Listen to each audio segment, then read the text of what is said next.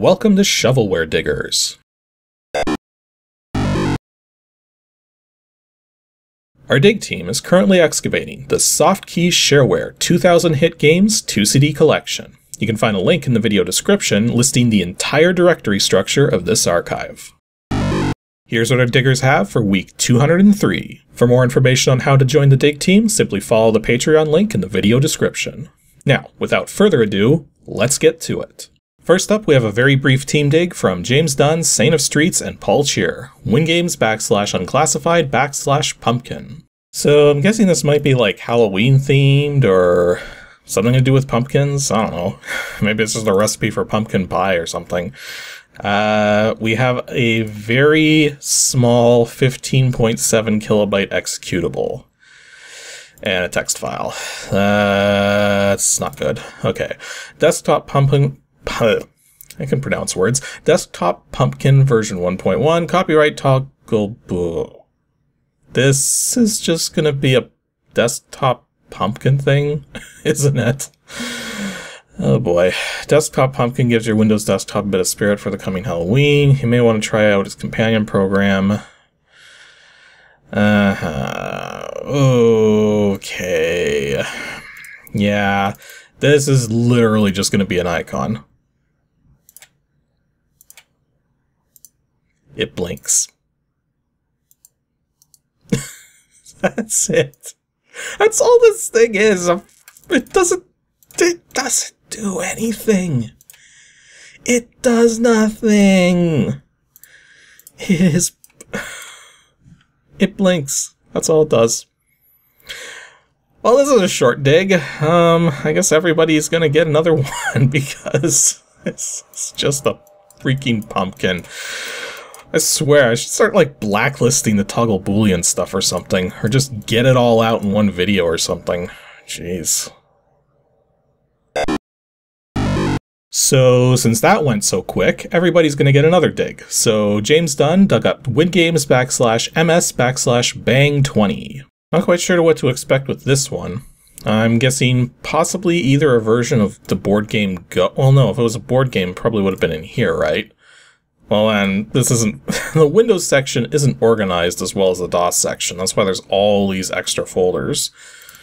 But anyways, got a help file, bang gun. Well, we got some wave files, so it's probably going to be some kind of shooting game. Hi folks, this is the update for Windows 3.1 of the famous Bang 1.0. Famous, huh? Copy all files except this readme into your Windows directory and start... Into your Windows directory? That's really bad advice. You should not be putting random games into your Windows directory. Holy jeez. What's the help file say? Well, we got a picture of a smiley face, sort of? Huh. Okay, the program the world was waiting for. Oh boy. This is the Spring 92 edition, famous WinDoom tool bang. WinDoom. I suspect this has nothing to do with Doom, especially since it came out in 92. Doom came out in 93. I'm gonna skip the installation because that was stupid. Usage. By clicking the bang icon, you get the main selection menu, choose restore, to activate the Death to Mickey soft window? What? Wait, it just occurred to me that this is another icon-based program, but at least this is going to do more than the freaking pumpkin from the looks of it. And I'm almost scared to see what the registration is, or if it even has registration. It says all source code's available. Though it doesn't say like any prices or anything, so maybe it's freeware. So we actually have not one, not two, but 3 people to blame for this program with really old email addresses. But yeah, it looks like this is probably freeware. And of course it's doing some jokes with the credits here. Apparently the stunts were done by these computers. No human casualties. Okay, well, I guess we should just run this thing and see what happens. Apparently I created a Death to Mickey Soft icon. I've no idea what that's about, but, and of course it can't open the help file because it's probably looking in the Windows folder for it. Like it shouldn't. About. We love Mickeysoft's Windoom because of its speed, economical usage of RAM and hard disk capacity, and the absolute lack of system crashes. To all English-speaking users, we urgently need some better puns with the words Microsoft and Windows. If you know some, please send them to one of our email addresses. Why does it keep talking about Windoom? Like, I mean, was there something that existed before Doom that was called Windoom? So seriously, what the heck does this thing do? I mean, it's got these, Oh, you have to actually put in the path to where all the sound effects are? Seriously? Oh boy. So, we got a statistics thing here. So apparently we can throw grenades and shoot stuff. Yeah, I'm not entirely certain what this is doing. Okay, so apparently what we're supposed to do is click the restore button. And that brings up this thing. Okay. So now we can basically just shoot machine gun shots everywhere. Right mouse button is a grenade. Okay. You only have one grenade going at a time, unfortunately. And then if you right double click... Hasta la vista, baby. That was the same line from Terminator, but upsped so that it sounded more... Oh, that's hilarious. And apparently there's a RIP Windows tombstone here. So yeah, apparently we have gone back to Windows. Okay, so yeah, it just didn't clear the desktop or anything.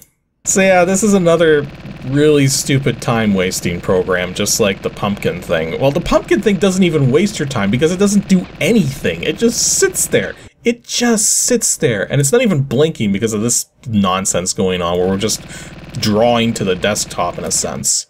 So yeah, that was Bang 2.0 or Death to Mickeysoft, or I don't know. This thing is just stupid. Next up, Saint of Streets dug up WINGAMES /comp/cipher3. Well, I'm gonna guess some kind of puzzle game where you're trying to decode something. Where is it? There it is, cipher3. So cipher30.dat, exe, and a help. Let's load up the help. So Cipher 3.0 by Brad Trupp. I got that right? Trupp. So it is a shareware game. Please register. Okay, yeah. So it does look like one of these decode the words sort of things. And how much does he want for it? So he wants... Oh! Just send a picture postcard of your town or city. And that's all you have to do. Or you can also alternatively register for $10 to receive the newest version, plus other stuff. Oh, the guy's Canadian. Well, it says right here that since he started asking for the postcard registration, that he'd received a great deal more postcards than he expected. So I guess some people were purchasing stuff like this. So like, I mean, we call it shovelware because very few people know about it. But the fact of the matter is, some people did indeed find this kind of stuff and play it and spend money on it. So even though it wasn't wildly successful, it wasn't 100% unknown. A lot of this software, some people did encounter it and legitimately enjoy it. But in any case, let's actually try running this one. So Cipher 3.0. Okay, well, right off the bat, I have no idea what this is supposed to be in terms of phrasing. Why is show correct? Oh, it probably lets you, probably indicates when the letter's particularly correct or something. Okay. So, we can also specify the starting puzzle. How many are there is the question. Oh, wow. I punched in a 99 and didn't expect results. What about 999? I don't think there could be this many puzzles, could there? Like, surely it's just loot. That's a 152 kilobyte data file. Okay, so the number of puzzles in this program is 1,400. Yeah, I don't think we're going to be running out of them anytime soon. Wow, I wasn't expecting that many. I don't think anybody would have been. Okay, so specify starting puzzle. We'll go back to 1, because this one was pretty big. Well, that's that's hilarious. It randomized the T into the correct position. So I'm going to guess the N's are H's. So how do I do this? Do I just click the letter and then click where I want it to go? Yeah. I'm going to guess the A is here. And then what other words can we figure out here? I'm going to guess this word here is every. So V for the Q. That was right. So definitely got that one right. I have to say I'm not a fan of the color scheme here. Like the gray and the white and this huge block of red. Like, it works, but I kind of wish it was a little less contrasted, like with all the boxes and everything. Like, if the borders around the boxes were not as defined, so that the text could stand out better. And one letter left, because there's only a single K in this entire puzzle. Okay, and it actually does print the whole thing afterwards. So apparently this puzzle was, friendship is constant in all other things, save in the office and affairs of love. Therefore, all hearts in love use their own tongues. Let every eye negotiate for itself and trust no agent. Shakespeare, much ado about nothing. Okay, so after the hyphen part there is where the quote comes from. Okay. Then it moves on to the next puzzle. Now, what happens if I actually go back to the puzzle that I was just on? Okay, so with that many puzzles and the fact that there's no randomization here, like, it'd be nice if it could actually keep track of which puzzles you've solved. Because with 1,400 puzzles, you're gonna lose track unless you go in order. So, I mean, I guess it's not that big a deal, but having a randomization option to randomly select which puzzle you're doing and also being able to see which ones you've cleared would definitely make the program even better. But, like, I mean, as it stands, it does work perfectly fine. Let's just pick some random number. What's a good number? Well, this is the 203rd week of Shovelware Diggers, so let's do 203. Okay, a much smaller puzzle, so this might be a little trickier to figure out. Except we've got 3 two-letter words in a row. That doesn't happen often. Oh, also the H and the N have already been randomized to be those characters. Like, that's kind of weird too, that the randomization would actually put proper letters in their actual place. Although that is an option we can turn off. We can turn off the show correct letters, and now you don't actually know if a letter's correct or not. So you have to sort of go by your own wits as you're figuring it out. Like, I'm trying to think of combinations of 3 two-letter words which all have different letters. I think I'm making progress here. I think. Because we knew that H was there, just from the way the puzzle started. And if I put the O and the W there... Okay, I've got how would you so far, and it also starts with you. Now, this Y has to be correct, for sure. Same with this O. That's presuming this is right, with these words here.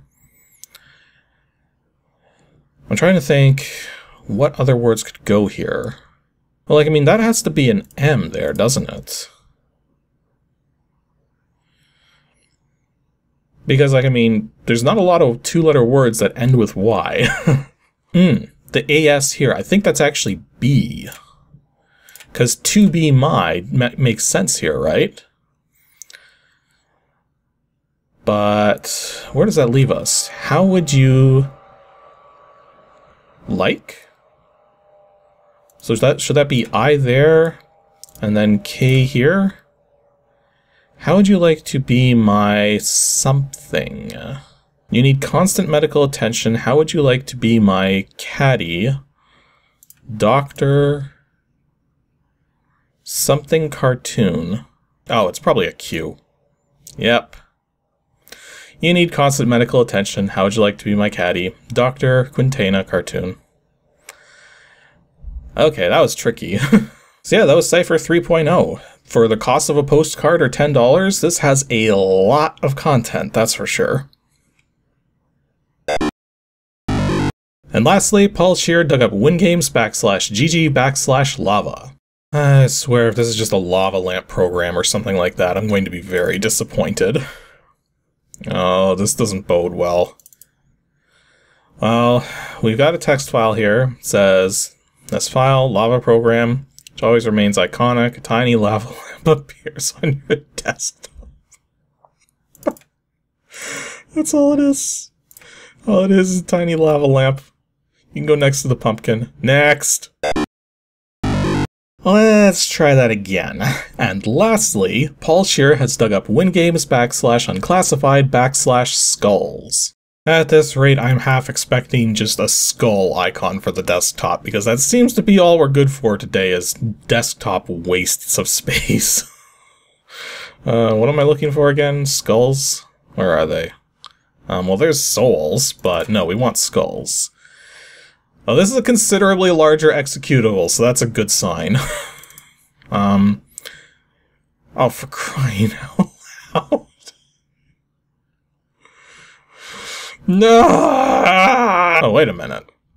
Okay. Amazon Skulls is based on a game that was reportedly played by the members of an ancient Brazilian tribe. In this game, each player takes their turn playing a skull down on the plane. Okay, that's worded weird. Takes their turn playing a skull down on the playing board. The skull must be placed on the grid so that it borders the last skull played but not any other. As the game progresses, a line of skulls develops. The winner is the one who makes the last valid move. Okay. Oh, in the original game, the loser was required to donate his head to the collection of playing pieces. Right.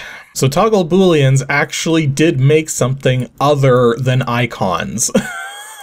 Because this is actually a game. Although that's cool, it actually has different grid sizes too. So we can do 8x8, 12x12. What's Pit of Death? Oh, it has the middle section removed. Oh, and that's 5x6, not 5x5. Okay. And we can also play with happy faces.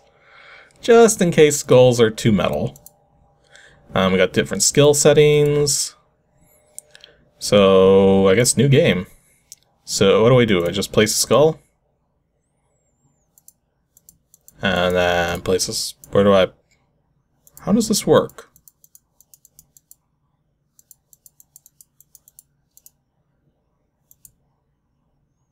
Okay.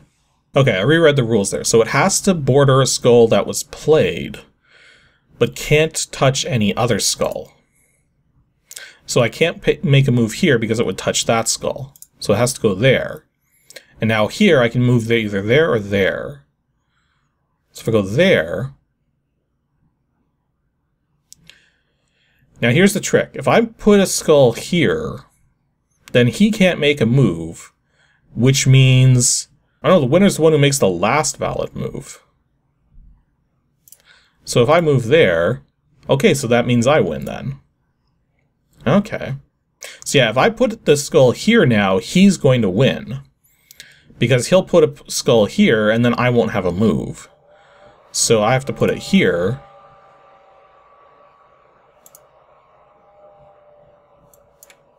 Oh, well, that didn't work either. So I'm not going to be too cautious of where I'm putting my pieces for the start here. Because a big board. Get a little more cautious at this point. So if I put it here, then you can put it here or here. Both are fine. Oh wait, both aren't fine because now I... Nope. That's a loss. Okay, let me think about this a second. Okay, here should be fine. So I can't put it there or there, so I have to put it there. I have to put it there.